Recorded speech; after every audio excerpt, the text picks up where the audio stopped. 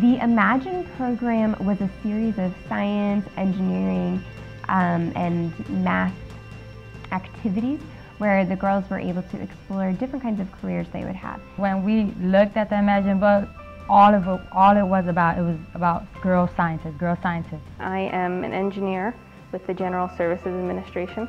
I come here about once a week to work with a group of 11th and 12th grade girls through the Imagine program. And we've been working through different projects and different aspects of science and math and engineering and technology, showing them the different aspects of that area of study and what it means in real life and how it impacts how we work and live on a daily basis, and really showing them how fun it can be and what they can do with it. It's actually really fun with doing all these labs and stuff, looking at science in a different way, learning about product designing and like forensic scientists and like all them different fields.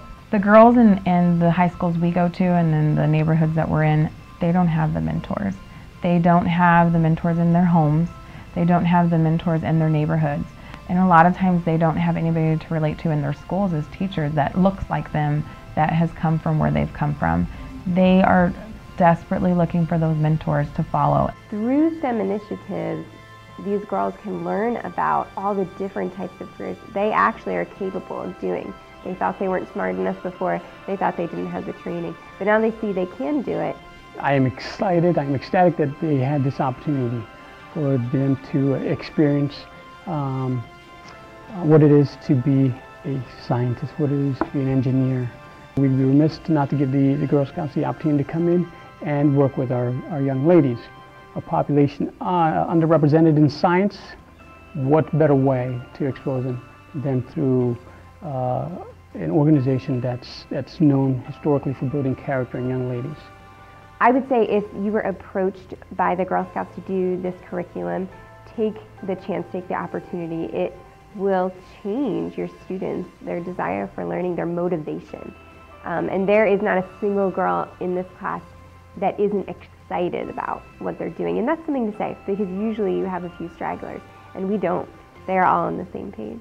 The experience of developing skills and interacting well with peers and taking on community-based projects allows young women to grow more confident, more secure in who they are.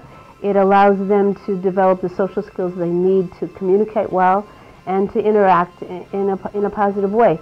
I think it, for especially the 9th and 10th graders, it brings them out of their shells and it has them working with their peers. What I tell all of my students is that you might not remember this formula or this equation, you might not use it again ever in your life, but the skills that you will learn is how to be a leader, how to analyze, how to organize, how to think critically, how to problem solve. And I think doing an experiment or being involved in a program, I think all those opportunities build those types of skills. And I mean, I think these girls are very fortunate to have this opportunity to do that.